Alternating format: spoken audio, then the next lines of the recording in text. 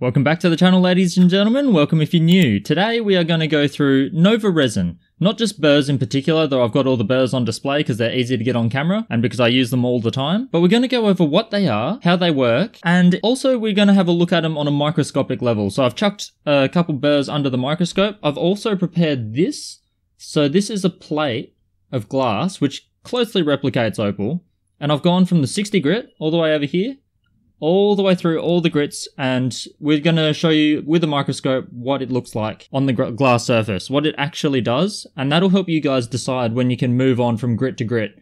Because though visually it's pretty hard to see, you'll see that every single one of these has a little bit of an action, but at the same time, it also can't do a lot of things. There are limitations, and also, not every step will always be necessary, and you'll be able to make that determination, and I'll give you a bit of a guide on that one. But yeah, we'll have a look at that. Most of the time though in this video I'm going to be popping up microscope shots so you can have a real good look. So starting off with the diamond resin, it is exactly what it sounds like. It's got a few more things in it than just diamonds and resin.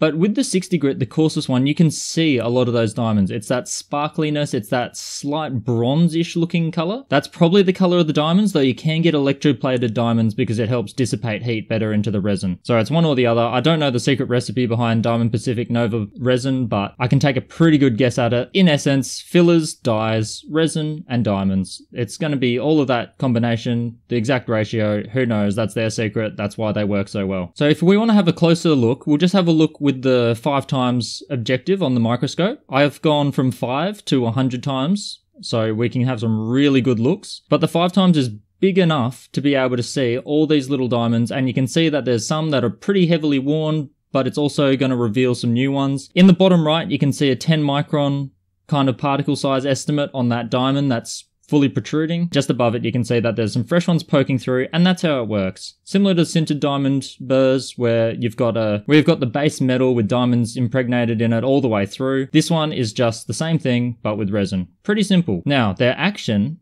is not quite as simple as you might originally think. So if we have a visual look at this glass slide with the black background, you can see super foggy. If I chuck my finger behind it, you can still see through, but it is very foggy. And that lasts all the way up to the 280 grit. The 600 in the right angle, you'll see that it does fog up as well. But really, the heavy fog is just here in these 3. This is basically still carving. This isn't really polishing, pre-polishing, nothing like that. These are still doing some brute force. And you can see that under the microscope. So for all of these pictures, I'm going to pick the 20 times objective on the microscope. If I pick the 100 times, it's way too much. It's way too close. This rough surface is so uneven that, as you'll see, you can barely get a focus because you're really zoomed in and the surface needs to be somewhat flat to be able to get a good picture, and you can't get that because it's too rough. And then the 5 times objective, you just don't get to see enough. It doesn't look as cool. The 20 times, if you have a look at the pictures for the fogs, really cool and a little bit surprising. We always say that these diamond resin burrs are just scratching the surface, but as you can see, it's doing a lot more than scratching the surface. It is absolutely obliterating the surface. It is blasting it apart. And because of that blasting apart, that's how you get this really, really foggy look. In the polished sections here, you can see that the light is bouncing straight back. That's because it's a nice flat, smooth surface. It's hitting that surface and all the rays are coming straight back at us. Here, it's hitting, and then it's just scattering. It's scattering everywhere, which, when you look at the microscope, you can understand why. It is absolutely shattered. Now, once you get to the 600, so from dead on here, you can see that it's a little bit rough, and you can still feel it, but not so much. If I get it on the right angle like this, you can see it's all scratched up. This is where it's starting to become more of a scratch. So if you look at the magnified microscope image, you can see that it is scratched, and I went fairly parallel, so I went in one direction so you don't get a crisscross of scratches. It's all in the one direction, it's all just from the 600 burr, and you can see it's doing exactly what you would expect. It's just doing these little kitty cat scratches all the way across the surface, really even, really good, really consistent. And that's what you want to see. When you're doing it on a stone, this is the kind of texture you want to feel and see. It's when it's starting to lose its grip. This is where you really want it dopped, otherwise you start fumbling the stone a lot, because by the time you've done the 1200, this is when it feels like it's smooth. Here, you're still getting a little bit of grip. It's quite good to handle the stone still. That's when the scratches begin, and then you can see with the 1200, to the naked eye, you really can't see much. If I grab this tissue and give it a good wipe, Most of the imperfections and scratches you can see are just on the glass itself. But if we look at the microscope, you'll be able to see exactly what the little scratches look like. Same with the 3000. The 3000 ones look pretty cool. They're starting to peter out. And with the 3000, I did a crisscross pattern. So you can see that on the microscope, they are crisscrossing away.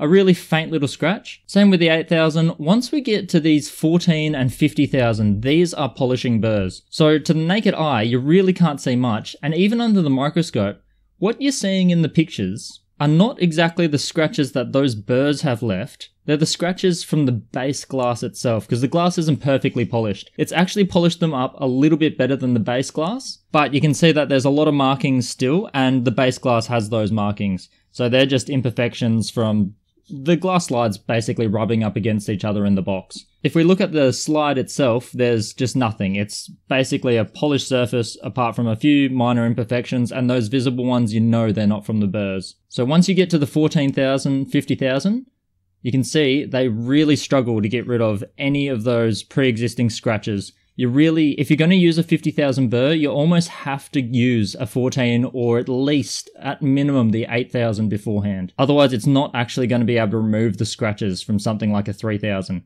It might if you give it a really long time, but it's not going to be a speedy process. So I hope this gives a good idea of what you're looking for, because this is exactly the same on the stone that you're working.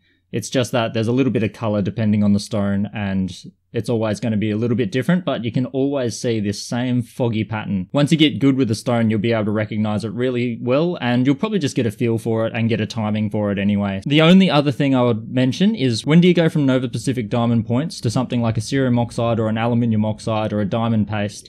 That's really up to you. Visually, to the human eye, you can't really see anything. Like, even though that surface of the 3000 is pretty scuffed on the microscope, to the naked eye, it's really not that bad. So I go from the 3000 and go through to the polish. But you could say the same thing for the 1200. The 1200 grey, this little guy right here, a lot of people, especially with cabbing wheels and flat laps in particular, with carving, people tend to go a bit higher. But with a lot of the cabbing wheels and flat laps, you just go with the 1200 and then switch over to your metal oxide polishing and you get a good finish. And I think that's mostly because of the speed and the aggression at which those machines kind of scratch the surface compared to the burrs. The burrs are much more gentle. You can just go from that through to the final polish, because visually you can see a little bit of markings. Most of that's just fingerprints, because it's really hard to keep this glass clean when it's so highly polished. But you can see, compared to the 600, the 1200 is where it just tips over the edge, and I would be more than happy for people to call that a pre-polish. It's definitely not a final polish. I wouldn't leave it at that. It doesn't give that glossy mirror finish that the 3000 and above can kind of do a lot better. The 3000 isn't even very glossy, but it's definitely pre-polished enough for you to go ahead and go metal oxide polishing. Whereas the 600, definitely not. You're going to get that scratch surface come through, and then below that you're not even getting a scratch surface, you're getting that almost moon crater look. It's very aggressively scratched. I hope that helps. I'll pop up a few other pictures here as I'm going through the outro, but they're incredible tools, very complex and simple at the same time. I'm sure they keep the secret recipe closely guarded to their chest. You can make your own and they can work. I've done it in the past, but it just isn't quite as good. As you could have seen from a previous video that I did, I am working on finding a cheaper version of it, and it's got its pros and cons, and it'll just come down to price and what people value and what they think is better or not. So hoping to get those manufactured and chucked up on the store as well, but I'm also going to keep the Nova points on the store because they just work incredibly well. They've done so for many a decade and for many a decade more. One last look at the slide. That's what you look for on the surface of the stones. Once you can get to a 3000-ish, you're pretty much home. Even the 1200, hit that with a metal oxide, you can get mirror-like. Good luck, happy carving, or cutting, or cabbing, or whatever you do. All these principles apply, and I'll see you in the next video. Catch you later, guys.